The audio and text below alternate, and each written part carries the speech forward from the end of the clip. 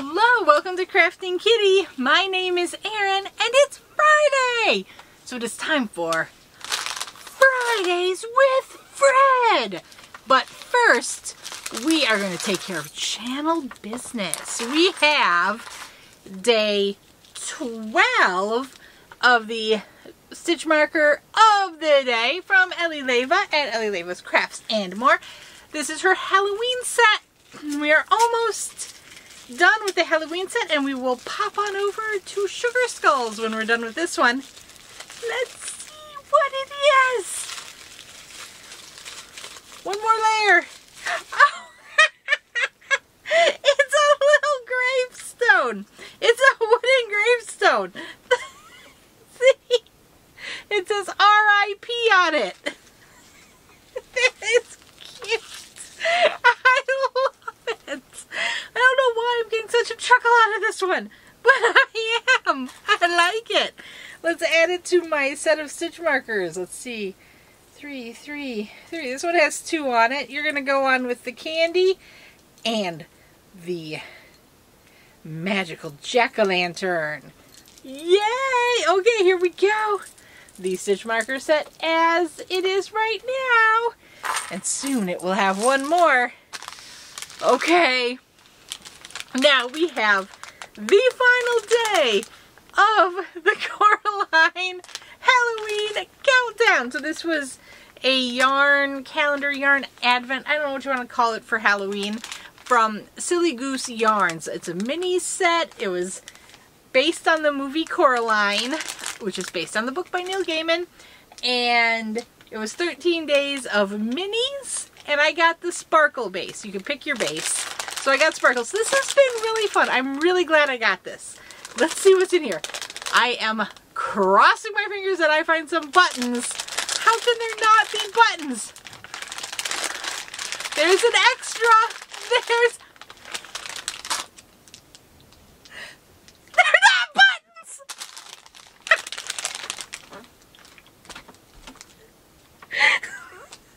They're needle stops.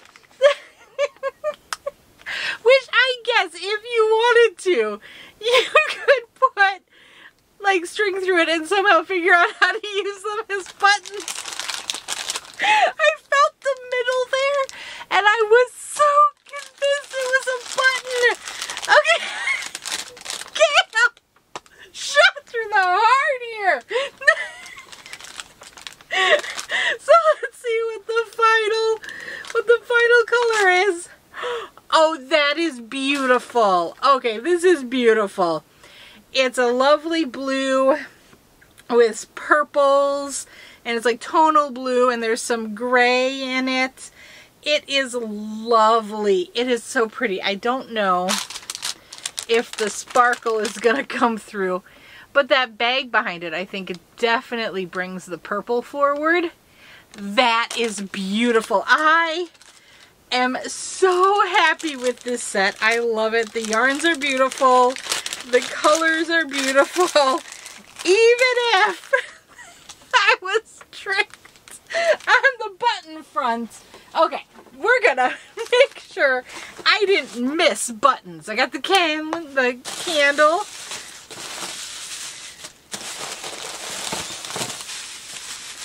Check every last bit of tissue. No, that's it. I guess my only feedback is it seemed like it was a missed opportunity on some buttons. But other than that, it was a beautiful, beautiful set. I really enjoyed it. I would definitely get a set from her again. I should have put that back in day 13, but I didn't.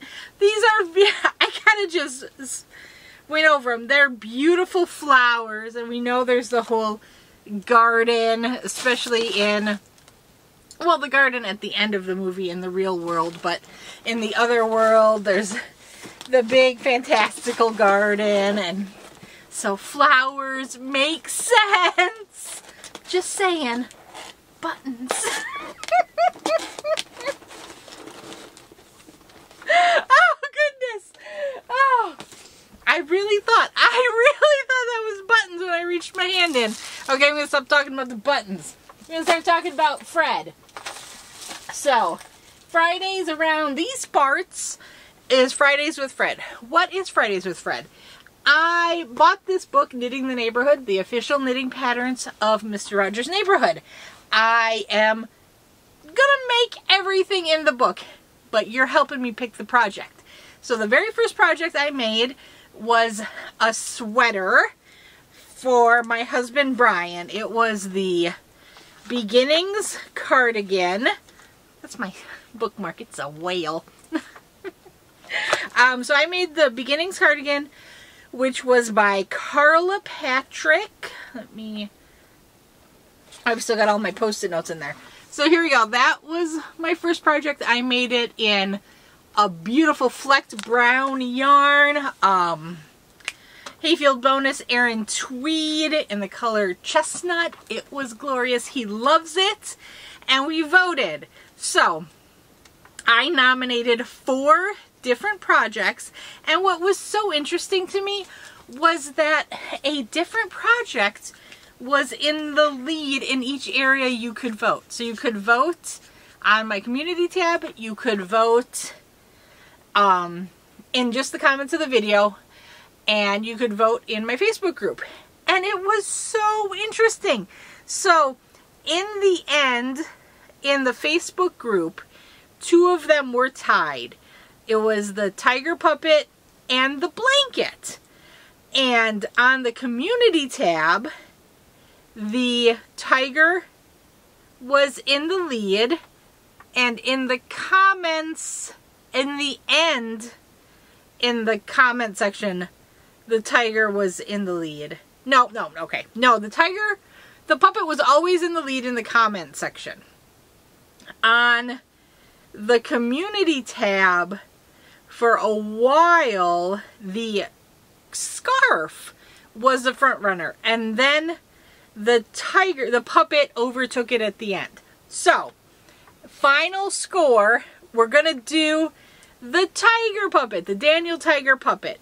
So I had the Daniel Tiger puppet, curtains, the colorful curtain scarf, the neighborhood trolley toy, or the Won't You Be My Neighbor blanket, which that one, I honestly thought the blanket would get a little bit more love. It was really the trolley that didn't get much love at all, but it got a decent amount of votes. It got 19 votes overall.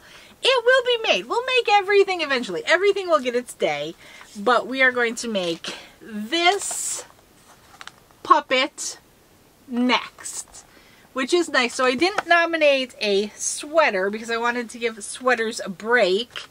You know, if you do one big one, kind of don't want to get right back into the technicality of a sweater right away. But this looks like it's going to be fun. Knowing that this was an option in the book, I had bought this Line Brand Go for Faux, Go for Faux Sparkle. It was on a pretty good deal at Hirschner's, and then I ended up getting white ones free from Lion Brand in my Santa Sack issue.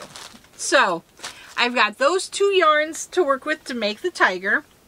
I will say the Go for Faux is a 6 weight, and in the pattern they used the Sherpa, the Fleece Sherpa, Go for Fleece Sherpa, which was categorized as a 7.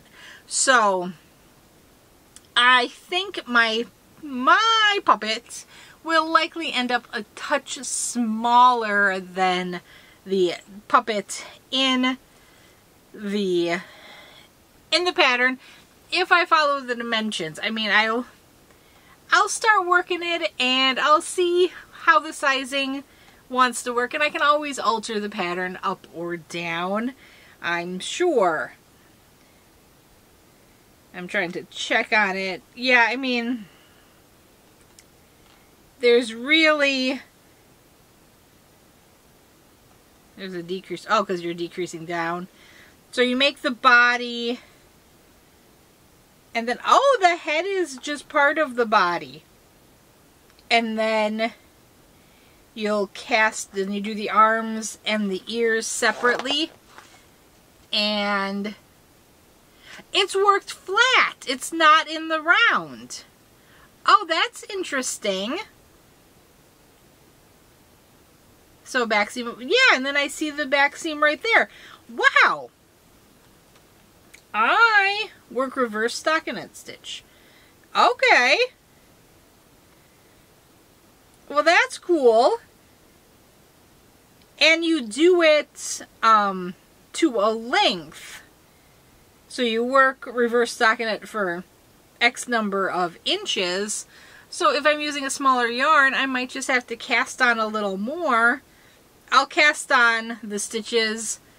I'll probably do it on a circular, and then I can try to hold it up to my wrist, see how it fits, and if I have to increase from there, that's fine. Very, very doable. I don't have concerns here using a different weight of yarn. I think it'll be totally fine. So I have the yarn, I have stuffing, I don't have to worry about that. I've pretty much got everything I need. I might have the eyes already, but Mel was talking about eyes, so Mel from Lithelia's Little Hook, we will definitely chat. That was a very, very super kind offer, and I appreciate it greatly. We'll see what works. We've got time before I'm gonna need the eyeballs. So, decisions can wait there. But yeah, I am excited. Oh, this pattern is by Nikki Epstein. Epstein, I'm not sure. Epstein. I almost spelled it wrong. Oh my goodness. But Nikki, N-I-C-K-Y. This looks so fun. And I didn't realize the,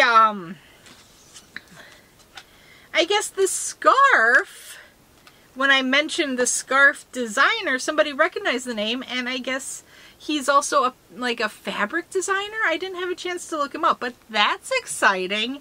So eventually I'll make the scarf, but that's the scarf we're talking about. We're not making that though. We're making Daniel Tiger. I don't want my bookmark to fall out of the book. Yeah. So thank you for helping me. I will collect all the materials I have or need right now and start getting to work on Daniel. I have never made a puppet before. I have no concept of how long this will take me. So we're in this adventure together. Let's do it. So what do you think? I think, you know, because the body is all one, I think it would look fine if I just worked totally in the brown, and then if I needed to for like arms and legs and ears, are there legs? I know there was arms. Who knows? I'll check. But for the other additional pieces, I think if I had to dip into the white, it would be fine. But I think I will focus on the brown as my main color. I was thinking about like using the brown and trying to work in the white to give it stripes or something, but this is kind of glittery. It's got glitter worked through it, so I wonder if that will make it look a bit stripey. I don't know. We'll see how fancy I want to get when I get into working with it. You never know what mood will strike while you're knitting. Who knows? Okay. So let me know if you are going to join in this puppetry adventure with me. If not, I hope you enjoy the ride and watching me create something. I am excited by this book. It's like a goal to work towards, and it's fun. It's Mr. Rogers. It's the nostalgia. I don't know. I'm enjoying myself. I hope you're enjoying yourself too. I will stop blabbering and talk to you later. Bye! Oh, tonight is Poor Decisions Live. We will be on after the kiddos go to bed, somewhere around 9:30 p.m. Central Time. That's where we are. So I hope you can join us and have some fun. Not quite sure what we're doing. We have a couple of options. Maybe we'll let you pick. Who knows? It'll be fun though, I hope. Okay. Bye!